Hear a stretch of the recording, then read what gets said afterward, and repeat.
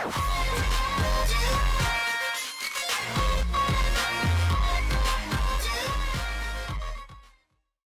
what is going on, everyone? My name is I'm a Game Player. Now in today's video, guys, I'm going to be explaining to you guys how you guys can get an advantage in Call of Duty Black Ops 3 before the game isn't even released yet.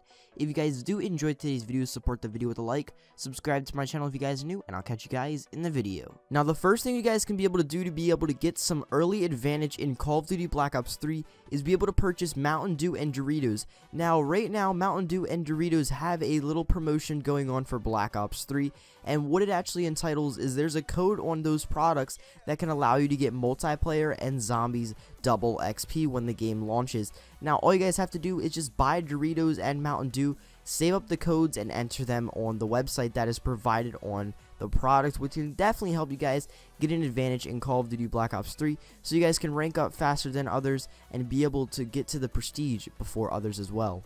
Now the last thing you guys could do to get yourself ready for Black Ops 3 is play Advanced Warfare. Now a lot of you guys are like, play Advanced Warfare is trash. And yes guys, playing Advanced Warfare could help you actually get better in Call of Duty Black Ops 3 and be ready for the game. Now, how could this happen, guys? What you guys are going to be playing is the game mode with no exosuits. If you play that, guys, it could get you familiar with no exosuits and get you ready for the Call of Duty Black Ops 3.